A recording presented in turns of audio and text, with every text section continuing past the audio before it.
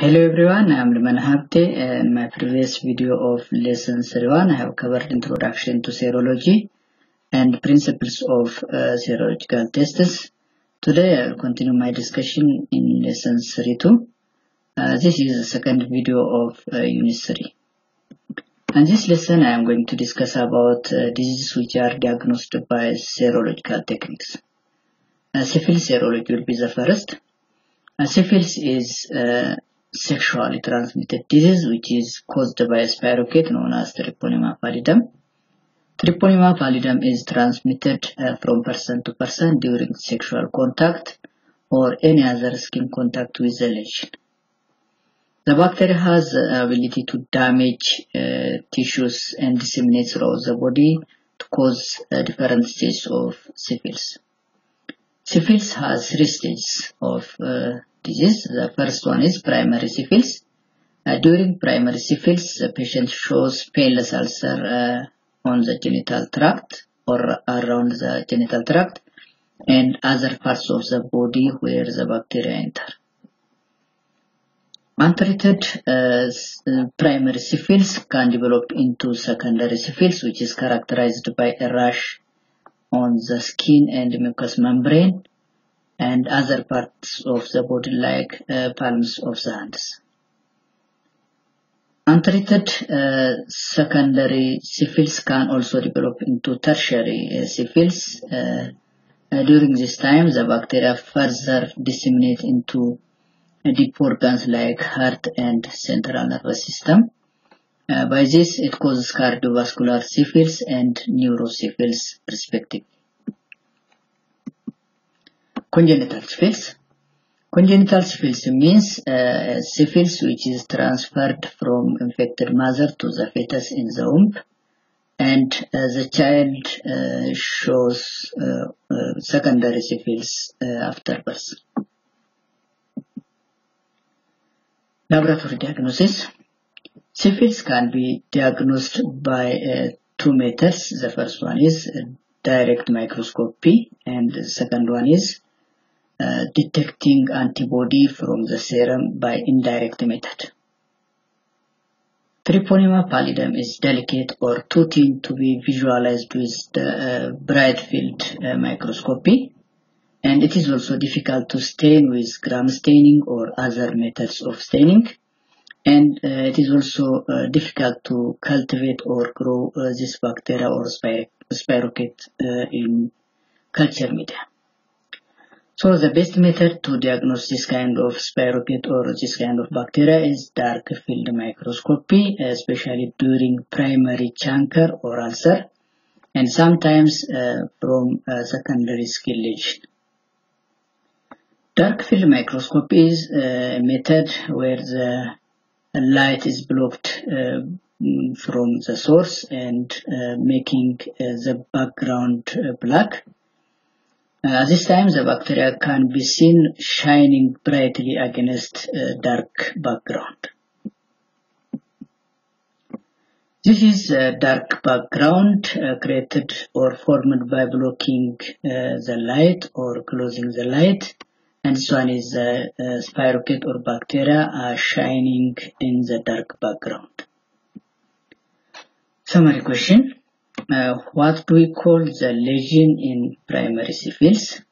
Second one, which stage of syphilis involves heart and central nervous system?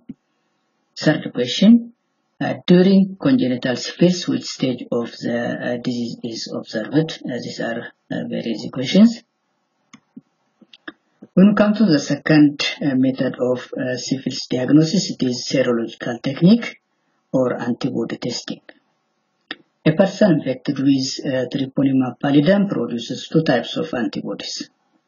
The first one is non-specific antibody. It is non-specific because it can also be produced by another conditions like infectious and non-infectious disease.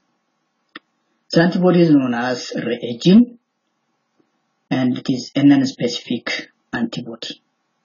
The second one is a specific treponemal antibody, and it is produced after the entrance of the Treponema pallidum into the patient or into the host, and the antibody is produced specifically to bind the treponemal antigen. Summary question: which stage of syphilis is more convenient for dark field microscopy test? Second question: what is reagent? Non-specific antibody or reagent can be detected by VDRL and RPR techniques, and these tests are screening tests. They are not confirmatory tests because these techniques detect the antibody reagent. VDRL is Venereal Disease Research Laboratory test, and the antigen and antibody test or reaction can be examined microscopically, and it requires heat inactivated serum to react with the antigen. Second one is RPR, Rapid Plasma Reagent Test. This type of non-specific reagent test can be examined without a microscope. The antigen and antibody test or reaction can be examined macroscopically. Summary question: what is the difference between microscopic and macroscopic test reading? This is very easy question. RPR is a common type of non-specific test. Carbon particles are attached to antigen to increase the visibility of antigen-antibody reaction. By this, it is possible to read the reaction macroscopically.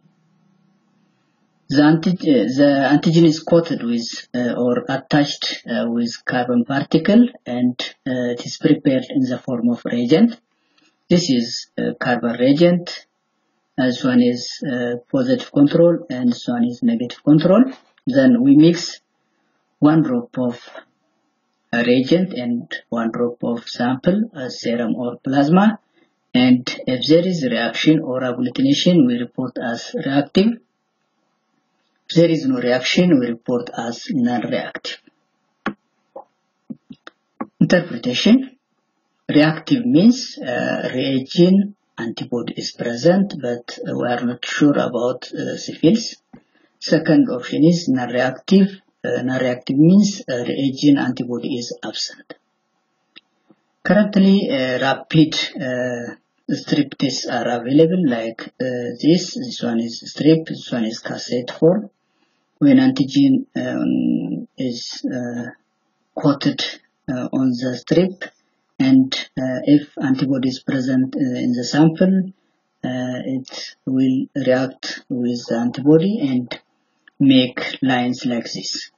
If there are 2 lines, we report as reactive. If there is only 1 line at the control site, we report as non-reactive or negative. The second antibody test is treponemal or specific treponemal antibody. It is a confirmatory test because this antibody is produced specifically to bind treponema pallidum, and this test is performed when the non-specific antibody test is reactive to confirm syphilis. The test we use during this confirmatory test is TPHA, TPP, and FDA, and the interpretation is different from the previous one. Interpretation: reactive means syphilis positive, non-reactive means syphilis negative. Summary question: what are the 2 non-specific syphilis serology tests? Second one: what is the difference between screening and confirmatory tests? The second serology test is performed to diagnose pregnancy or to confirm pregnancy. Human chorionic gonadotrophin hormone or HCG is produced during pregnancy by placental cells. It is produced soon after the fertilized ovum is attached or implanted in the uterine wall. HCG is detected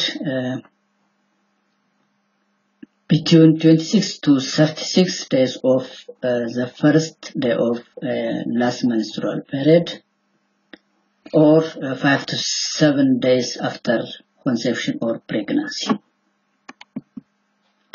Laboratory test is based on detection of HCG hormone in the urine or serum, but since urine is easy to collect, we use urine to diagnose or to detect the presence of HCG hormone. Why do we request this pregnancy test? The first one is to investigate suspected ectopic pregnancy or pregnancy out of the uterus. Second one is to confirm pregnancy of childbearing mothers. Summary question: what is the importance of pregnancy test? Is a very easy question. Test procedure: we collect urine in a clean, dry container.